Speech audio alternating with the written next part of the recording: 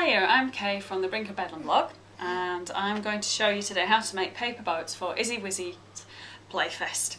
And I've been dying to say this. Here's one I made earlier.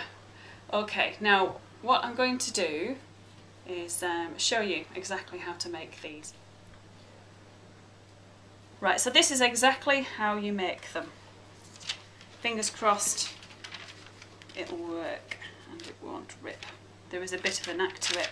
It's good to use coloured paper, that makes it look more interesting. Or if you want to use something like a magazine, a kid's magazine, so that it looks eye-catching. Okay, so what we're doing now is finding the middle, literally 2 folds.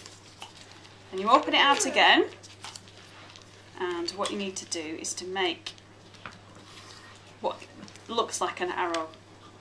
Okay, so you fold like that.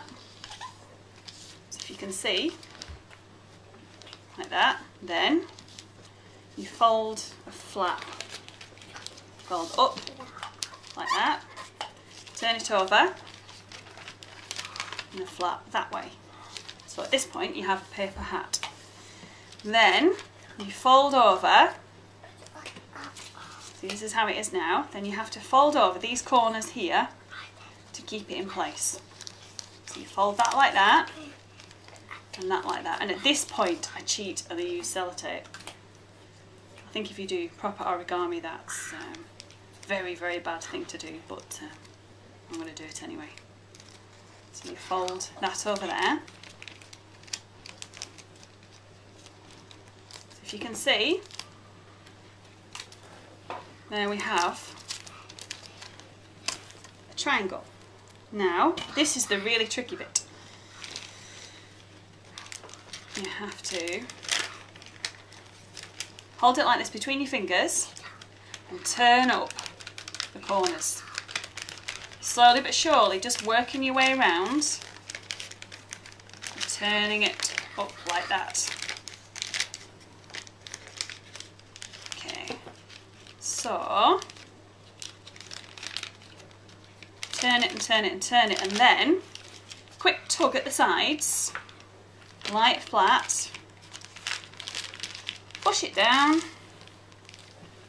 and you have a little boat. Now I'll just show you that it does actually float. Okay. And ta-da! And again, ta-da!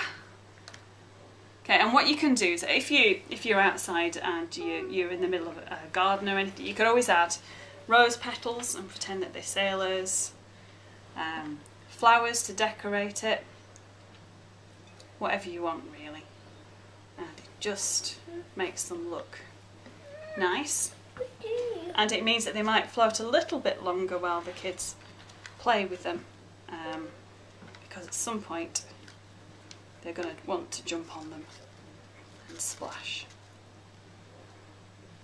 but it prolongs their life a little bit. So there you are, how to make paper boats. Thank you.